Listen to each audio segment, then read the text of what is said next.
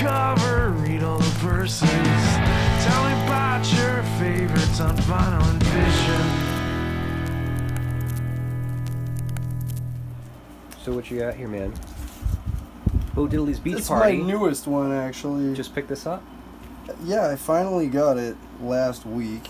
I'm a huge Cool. Bo Diddley fan, and I have a couple of his albums, and this is always the one that they say is like, I don't know. I read some review that was like, if you don't have this, you don't know anything about rock music. And I was like, shit.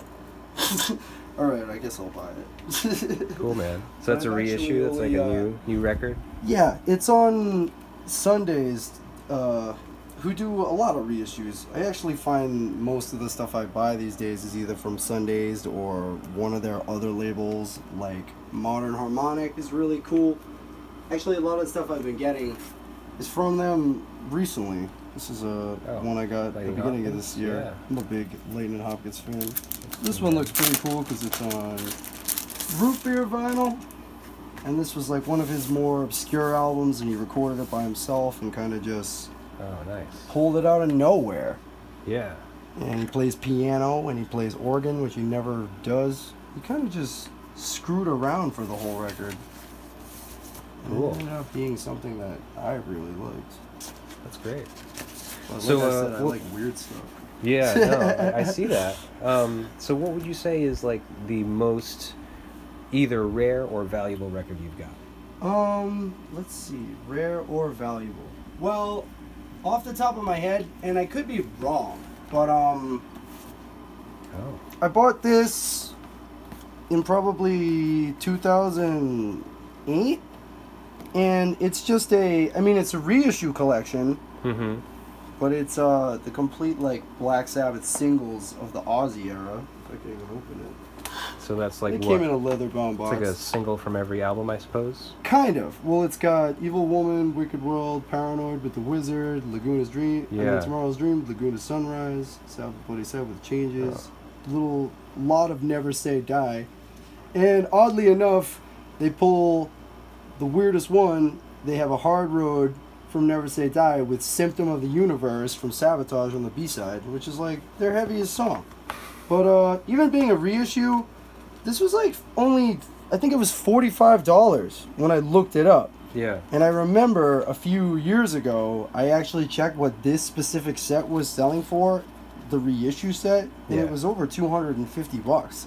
Wow. And I was kind of surprised because it's a reissue, but it was kind of a short run. And it's a pretty nice, it was funny because at the time I just was like, well, I didn't have a lot of 7-inches or even a lot of Black Sabbath.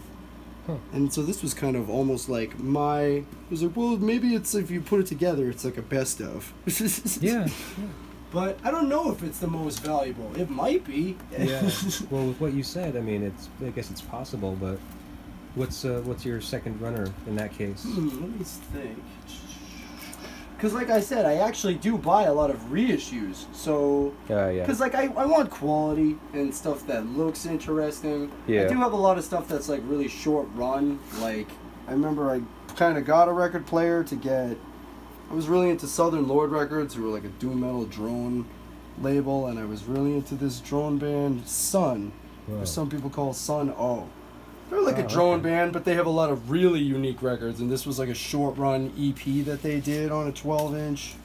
And it was pretty cool because it was actually composed as background music to an art exhibition where somebody created Sun's backline with cast resin and salt. So that's actually the art exhibit, and the record is actually what played in the exhibit when people visited it. Wow. Sun is a very weird band, if you've ever heard. It's not really like music or anything. I don't know. I saw a meme recently that was like, people say they listen to everything, and then people hear Sun, and it was like the end of the world. Yeah. I guess if you could think of what like a black hole sounds like, and like how it would make your it would make you feel physically with how low it is, like that's kind of the best way to describe it. Okay. Here's actually another thing they did. This is cool because this was a live album that they recorded in a church. Oh, wow. I think, the church is called Domkirk. Oh, Bergen, which I think is in Norway. I hope I'm not wrong. Bergen Cathedral. And they actually used the acoustics of the church and that's actually photos of them playing. And this is like a double LP, and as you can see, they're wearing robes and they're pretty mysterious. Yeah. It's actually them on the back. Huh. They've always had like a pretty strong lack of an image. Actually, I saw them play at AS220 in Providence, and it was the most hallucinatory thing I've ever seen, and I was almost completely sober. Wow. Hey, I'm not going to say anything about the CDs, about as far as like, you know, being a vinyl show. You have good vinyl. I know. I definitely don't have as many, but I was always more selective, and I remember like a decade ago when vinyl was kind of coming back, there were bands I listened to, like Sun, who I showed you, or like Nunslaughter in particular, who were doing a lot of vinyl-only releases. And since I bought physical media, I was getting like, kind of, well, that's a bummer, like, I want to get that release. I remember, like, Discharge, one of my favorite bands, did a split 7-inch with MG15, and I couldn't get it, because there was no CD. Yeah. And I remember when I finally bought my first record player, I, like, had my list, pretty much, of, like, I'm buying this because these are all the records I can't get on CD. Not that vinyl doesn't get worn out, but... Yeah. I mean, for instance, we're gonna play a record from the 60s, and I didn't own it for like most of its lifetime, but somebody took decent enough care of it. Yeah. Well, you know what? I also wanted to make sure that we talked about your band because. Oh yeah, I'm in a band. We haven't said peep about it yet. So. And we were going to talk about someone else's music. Yeah, no, and yours, because I really like what you have, because we actually just met through Instagram. I found your page. And I listened to your music, and I was just like, "Wow, these guys are awesome." Well, thanks. Would you say that it's fair to, or is it fair to say that you guys are a like psycho garage rock band? Well, I see that's like a kind of a new one. Okay. And I like it because honestly, a lot of people say a lot of different things, and I was kind of shocked. Well, because like I always thought we were just a blues rock band. And like that was kind of like, I would just say, yeah, we're like blues rock, and people would often say that I undersold myself for what I did. And I have heard like a lot of people call us blues metal or punk blues.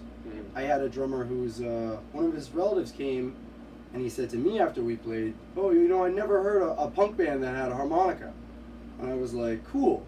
But it is kind of funny, like some people.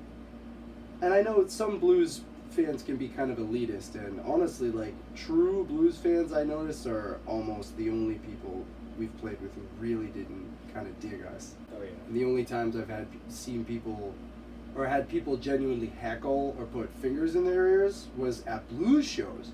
Yeah. And I was kind of shocked, because, like, I wanted to be a blues singer. Yeah. But I kind of like that. Psycho, garage rock. We actually... Our newest single got licensed to a garage rock label in Turkey recently, and they kind of specialize in stuff that's really wacky and aggressive, I noticed, but it was called, I hope I say it right, it was Kadafan Contact Records from Istanbul, Turkey, and I asked him, what does your label name mean? And he goes, oh, it kind of roughly translates to like crazy or nuts or stuff like that, and those are the bands I try to get. So I was kind of like, okay. Well, so you're in good company, you know, that's kind of fun. To speak to your comment earlier about the playing with blues and you feeling like that was where you were the least accepted, blues is kind of a purist type genre. Oh, yeah. For the most part, I mean, there's a lot of strong, you know, blues guys that are just like, if there's a right way to do it. Like, you can't do it another way. It's true. I've noticed that the guys we play with who are in bands, though, have always been cool to me. It's just kind of the fans sometimes. And not a lot of them, but I think that's kind of why we appeal to punks and metalheads, because we have that aggression and like the kind of bit of darkness in the image, but we've always gone down really well at like bars or clubs with kind of like an older crowd who are used to classic rock. Right.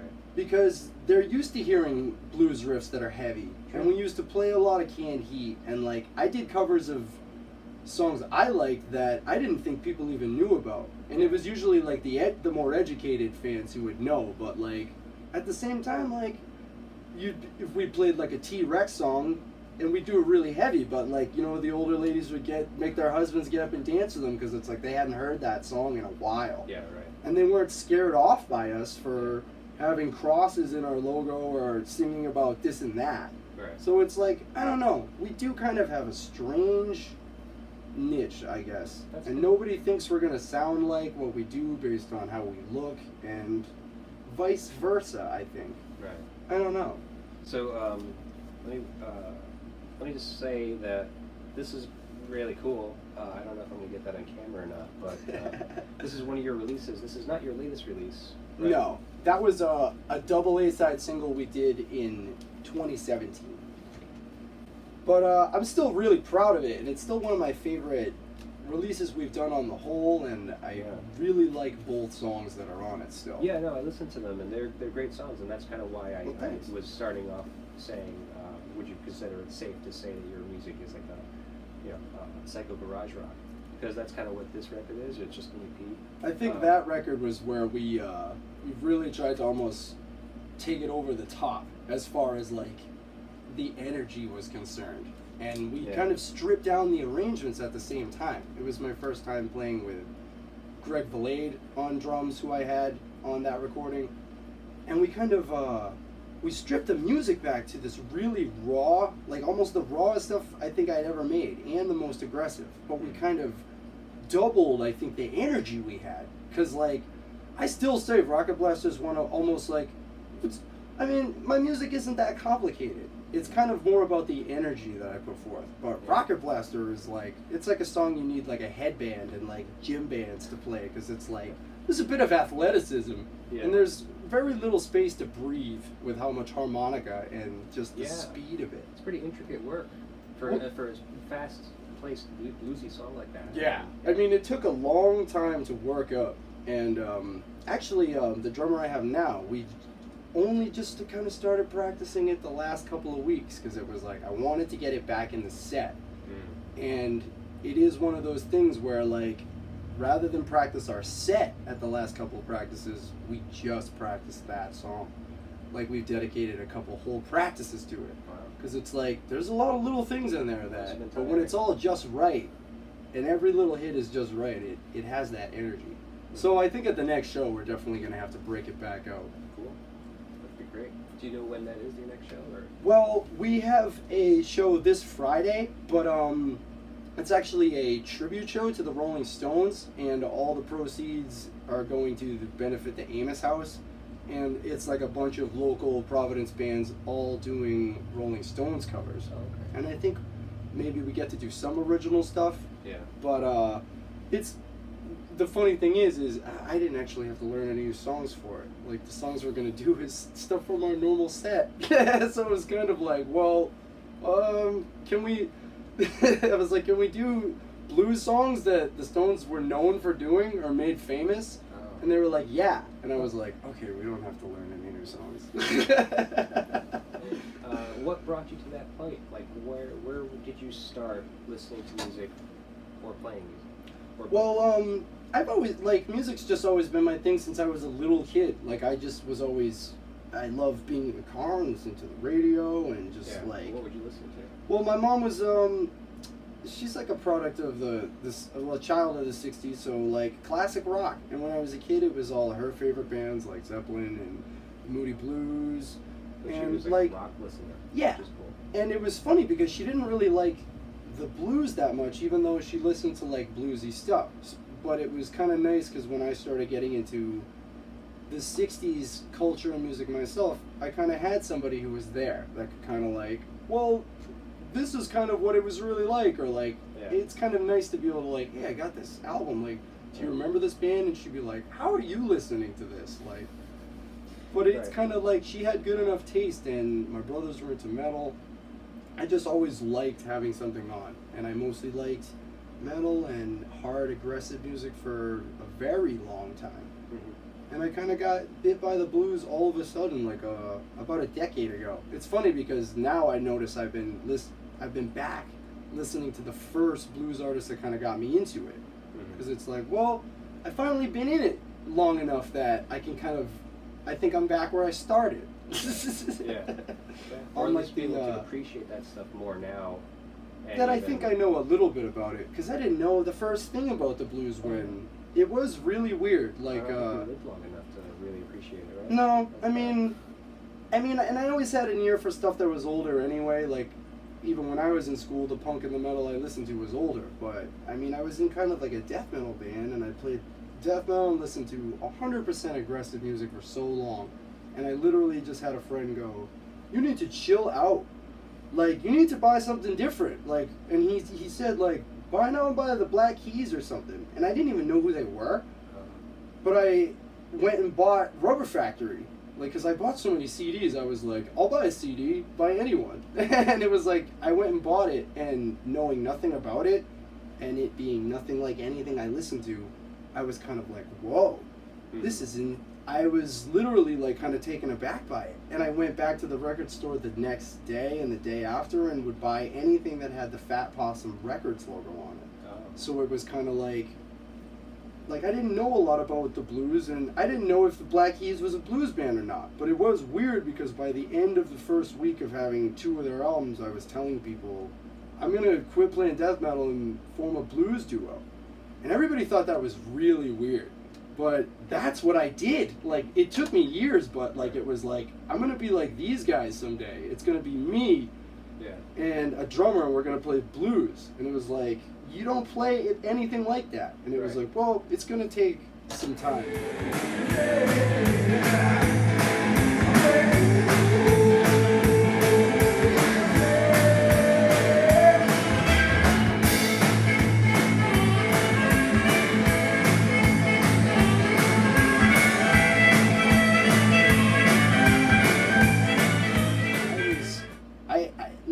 I don't know. And a lot of people give me grief about, like, you got into the blues from the Black Keys, that's so, like, Bush League. But I'm like, well, it's the band that did it for me. And not even just them being on Fat Possum Records, and also that, like, one of the... I mean, I went back and bought anything I could find with their logo on it. And one of the albums was Cullahoma by the Black Keys, which was an entire album of covers just by Junior Kimbrough. They did a whole album of covers of their biggest influence, who was Junior Kimbrough, a guitar player from the Mississippi Hill Country, not like the Delta, but like not knowing anything about the blues. I was like, well, if the Black Keys like Junior, then I'm gonna like Junior. And I kind of went to that hill country style more than the Delta style, because a lot of the hill country guys were on Fat Possum. And it was different than 12-bar blues. Most of the hill country guys do this really heavy, dark, droning, riffy style that was like, to me, was as heavy as metal. And I think that's why I liked it so much. But I don't know, that's kind of where I started, and lately I've been kind of picking up Fat Possum albums that I skipped the first time around. Oh, really? And I'm like, it's kind of been that whole cycle. Which is weird, like, life just kind of happens that way. So, now, where would you say that you found this record that you chose for tonight? Oh, well, there's a couple of things I wanted to mention about it, but again, just being super into like the '60s and whatnot, and being really into movie soundtracks, and also like, part of what appealed to me about 60s music when I really got into it was the heaviness and the punkiness of it. And being really into punk and metal, I wasn't aware that those terms were around back then, and that there were bands in the 60s that were called punk rock, or that were playing heavy metal. And Riot on Sunset Strip was kind of a potboiler movie to cash in on a trend. Like, there were actual riots on Sunset Strip because of the new, like, psychedelic music, and what's crazy is Peter Fonda, who died yesterday, R.I.P., I'm a huge fan. He actually got arrested in the Sunset Strip riots. So it's funny that we're talking about this record today, because he died yesterday, and I'm wearing my Easy Rider shirt. I know, I saw. And I switched our logo on Facebook and Instagram back to our Peter Fonda AdapterAdapter logo in his honor, because like, he's had a huge influence on me, not just his movies, but like the music in his movies has influenced my band and like the image I wanted. Yeah. So I was like, I definitely got to talk about it now. I mean, Peter Fonda got arrested in the real Sunset Strip. Yeah, which actually it came out. I did a little bit of research on the movie and the actual riots, and what was it? This came out like 4 months after, or 7 months after the riots occurred. Yeah. On the Sunset Strip. So it was like kind of a pretty speedy production. Well, that's why they called it like a. Definitely. I mean, it was a cash grab, like a total like cashing in on a fad, which was a lot of. I mean, the exploitative nature of '60s culture was kind of like that. Everything was fast, fast turnaround, and which is weird because they put out such great stuff. But like, I mean, that was a movie that was it was thrown together to cash in on a headline. Like, this is what is in people's minds, and they associate it with LSD and rebellious music. So we're going to have a whole movie about kids taking acid and rioting at rock clubs. And, like, that's pretty punk rock. And it's like the Standells who did Dirty Water, like, their 60s proto-punk band are in it as themselves. And you have the Chocolate Watch Band who are, like, I think one of the best American bands, like, are in it. And, like, it has that weird, I guess the appeal of the movie these days, like why it kind of held up beyond being like a fad, was that it caters to people who like rock movies. Yeah. Because it's a movie like almost about great music by accident. Because they were kind of just showing what the strip looked like, but they didn't know that like what they were filming was going to be something people would want to watch 50 years later, to be like, this is what club bands looked like in the 60s, and this is what these rock shows were really like. Yeah. And it's pretty wild. Yeah. I was reading I think LA Weekly, to find out a little bit more about the actual riot, and they even said it in their article that it seemed like just a generational hissy fit. Pretty much. Because it's like, that sounds about right. There wasn't a real...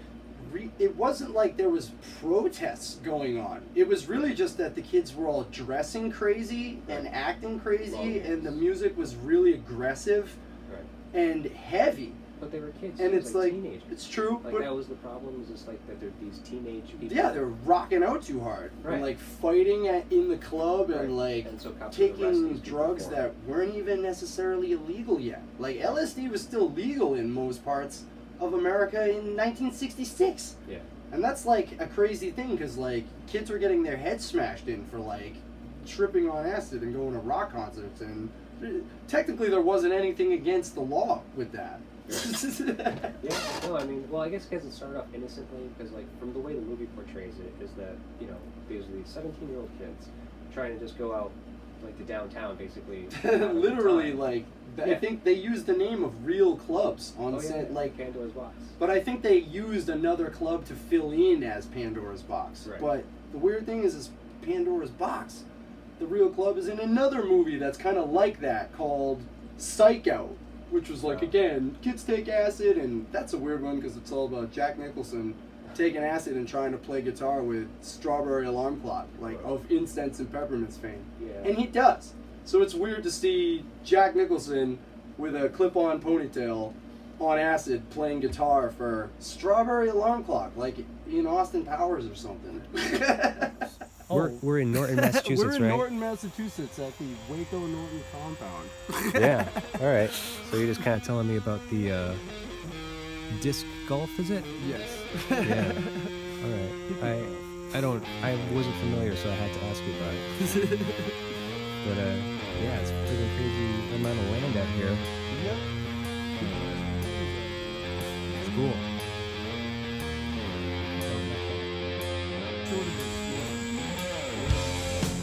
I finally went in this barn for the first time not long ago to get some photos. Was it scary? Yeah. Yeah. I had to but I had it's weird. I knew it would be cool, but I'll show you what the front looks like in a minute.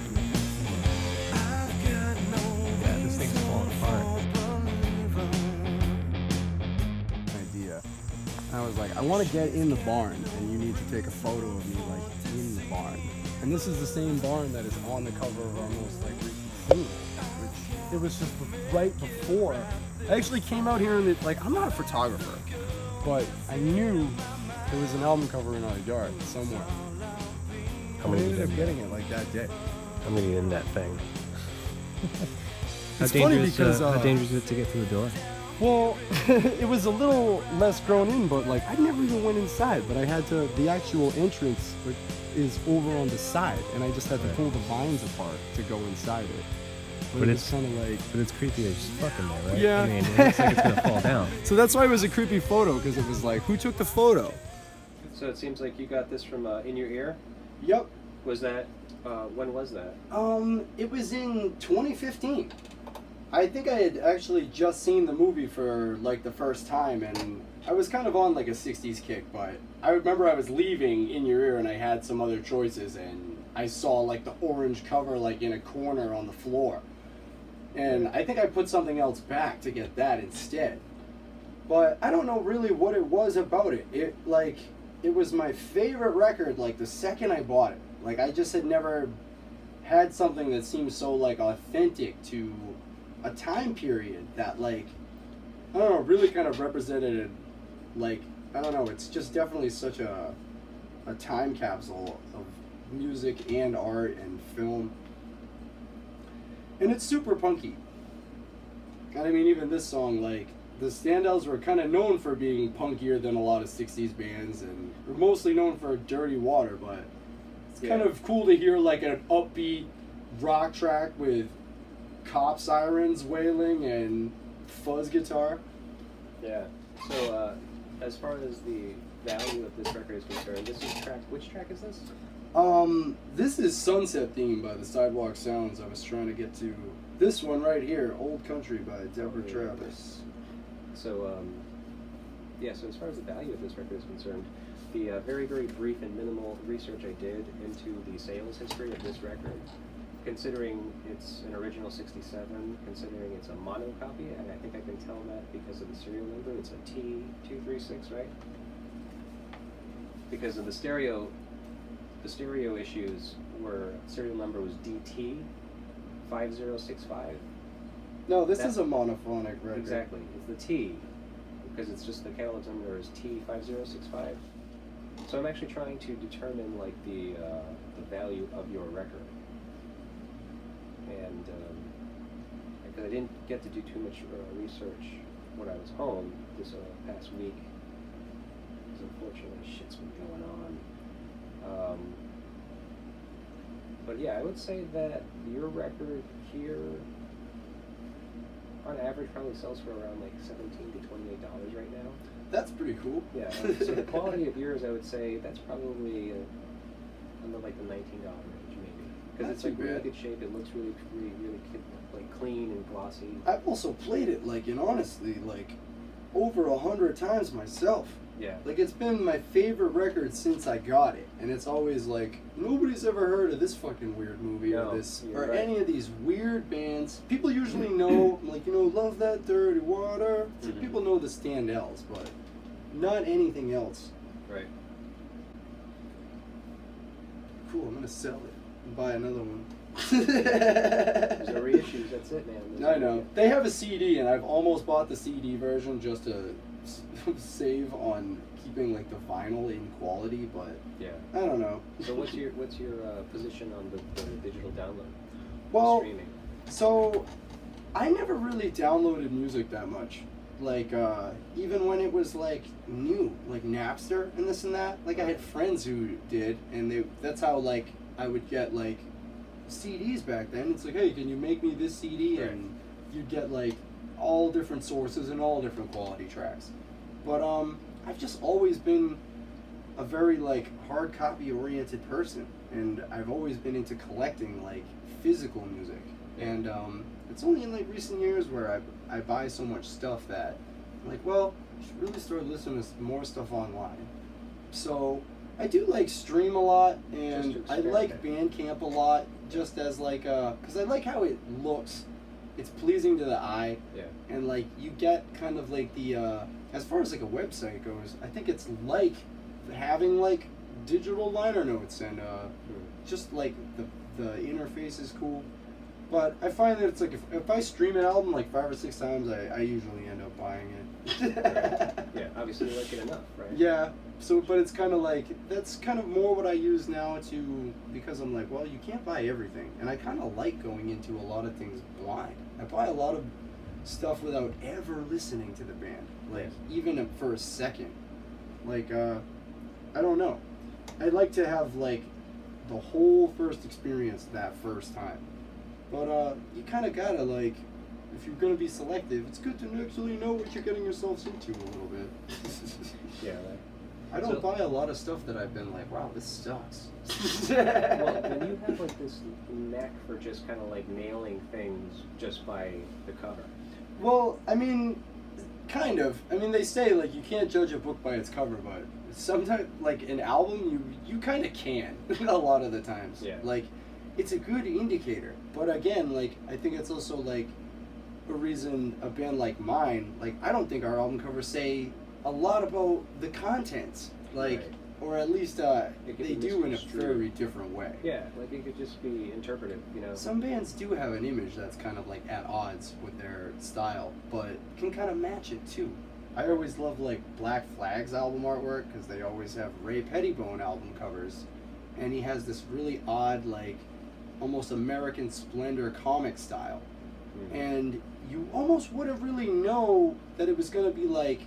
Well, at least for a hardcore punk band with that sound, to have a very specific image, like, I feel like more of their albums look like jazz album covers than punk, if not for, like, the kind of weird subtext of the images. Yeah. But they're all bright colors with, like, comic book characters on it, kind of. One of my favorite albums, Blue Cheer, Vin Savis Eruptum, they said that their debut was the first metal album, because it was from 1968, and... Yeah. They were a power trio that were playing Marshall stacks on full volume, and they refused to turn them down. So their album sounded like shit. Like it was the muddiest thing anybody had ever heard, and it sounded awful. But because they had a record that didn't sound like anything, they had a top 20 hit and album. Yeah. And it was the heaviest thing anybody had ever heard. But it's because, like, it was this blaring, loud mono explosion, and it was like, you're not supposed to record an amplifier this loud. And it was like, well, we're going to do it anyway, because we're not going to turn down, because, I mean, they actually had, before The Who did, they had the Guinness World Record as the world's loudest band, Blue Cheer. Yeah. They're like another band, like, that's a funny thing about metal, is like, I thought I knew everything about metal, and then I found out that a 60s band is credited with being the first metal band, and I was like, where have I been? I got that album tattooed the first 2 days after I bought it, because I was like, everything I knew about metal is wrong. These guys in the 60s were whipping their hair around and playing Marshall stacks and, like, doing double bass, and, like, it was kind of crazy. Wow. I wish I could have seen it. So much fun. Well, you can still listen to them. Oh yeah, I have one of the records at home actually. It's not the greatest copy, unfortunately. I have their second album on vinyl, but I was mostly like a CD for them because the quality is, it does make a difference. Actually, like as to what you said earlier, like if you were to listen to the mono version of the first Blue Cheer album and the stereo version, it's like a completely different album. Yeah. So you've at least, did you listen to it before? Yes, but not on vinyl. That's cool. So, I mean, I was familiar with the record. I knew it was highly desirable. Oh, actually, I was looking for it for you. Oh, yeah, because I told you. Yeah. I remember I was like, I have a bunch of, I was like, I don't even know what albums to pick. I could pick 5 off my tattoos. Yeah, and that was like the first one I saw. Sent to me was just like, oh, these are like kind of the hardest records to find. Well, I guess that is like a thing with me, though, is I did always like bands that were obscure, and I especially... as kind of like a metalhead elitist, I had a desire to always hear who did this first. Right. And it was like, you want to hear who played the first blast beat. It's like, who was the first band to use screaming death vocals.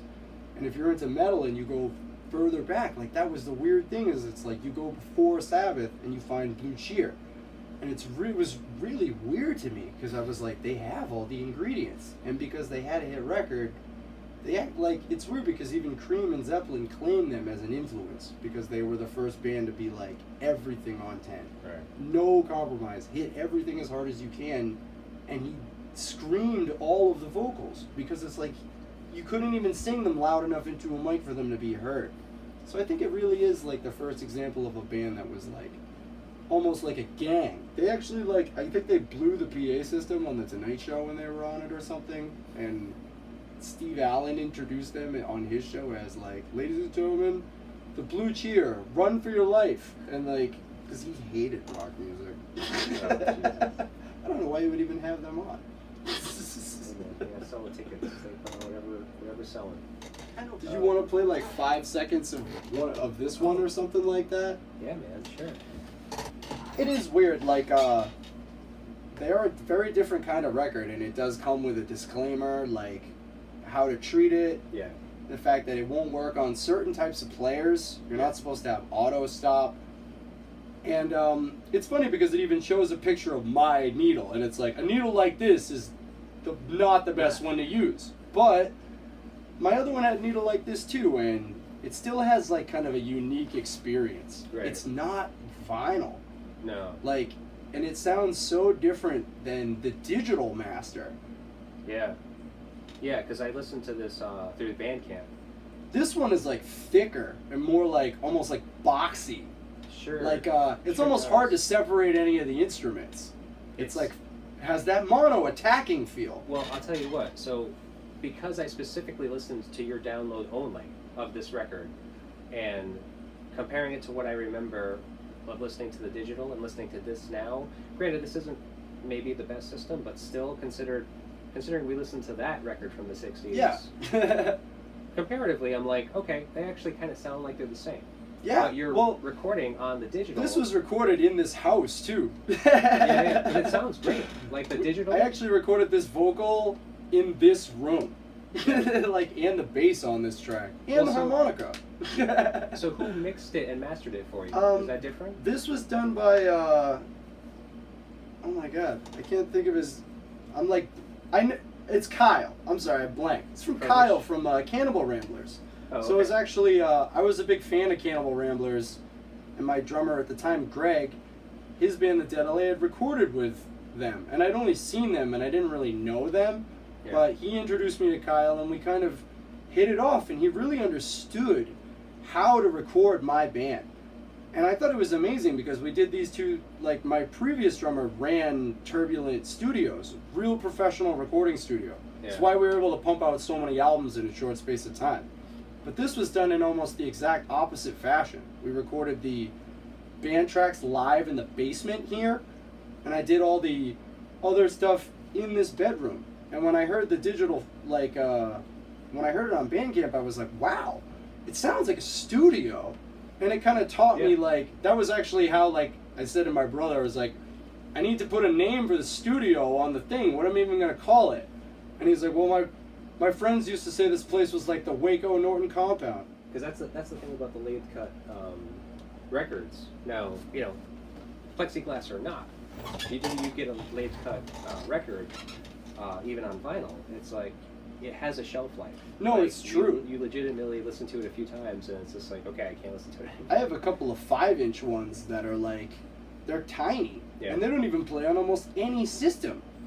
Weird. And it's almost like, that's kind of the point. It's like, you can't even listen to it. You pretty much just hold it. Jesus. 5 inches, a 5-inch record. Weird. That was actually where I got the idea, though. I was like, I'll do a 7-inch like that. Well, so to go back to, you were speaking about recording this, and the engineer, the mixing and mastering was done by... Oh, Kyle from Cannibal Ramblers. They're actually playing a show... Because he moved. It was like his last recording project before he moved, but he's come back and done a couple of shows with them, and I'm pretty sure he's doing one at dusk on the 24th. I just saw the ad, which I definitely want to go to. Cool. But he's a really nice guy. He was definitely like a kindred spirit, and I think he was the first person who like heard us and really like, whoa, I understand. Like, I know exactly what you guys are trying to do. Yeah. And it was kind of like, all right, finally. That's great, man. It's like, because some people are like, we tell them we're a blues band, and then when we don't sound like that, they're like, I don't know what to do. I don't know what to make of this, or where to put you guys in the lineup. Right. Yeah. Well, that sometimes makes the best bands, man. Well, I guess it's better to stand out than not stand out at all. Nobody ever got, like, I don't know, nobody ever influenced anybody by doing the same old thing. I definitely want to do like vinyl though. That's kind of like my next. It's part of why I've been doing 2 songs singles. Is like try to get somebody that'll put up money to pay for a 7-inch, right, or something like that. Hey, well, thanks for having me. Yeah, thanks for coming over. Yeah, man. Yeah, it was great. Couldn't fucking hear in Norton, Mass. It's so weird. It's cool spot you're in though, man. I really like it. I really appreciate you having me. We're gonna try to do some golf now, like disc golf. Frisbee golf. Let's try it. Let's throw a couple. Try one or what? Well, come. That's why I grabbed a bunch. I'll try it. Yeah, I'm gonna do it too. Well, that's what I mean. Is like. So like, I mean, if you play like rules or by holes, like. You go and pick it up every time. A lot of time I just grab a whole bunch of them, throw them, then go pick them all up, and rinse, repeat. Because like this is almost like a really short shot. It seems far though. But it's like, cause you can. I mean, I've only even gotten it in from here like to there a couple of times. And it's like basically it's like.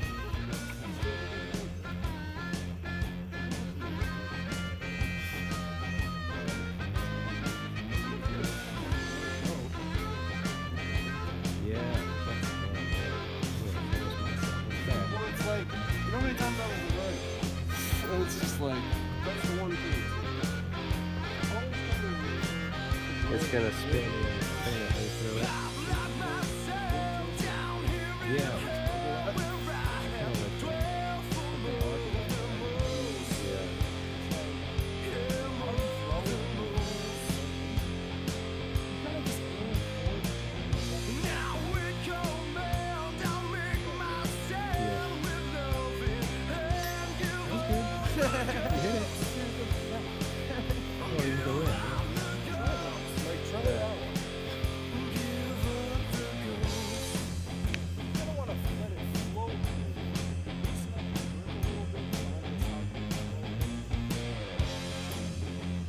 There you go.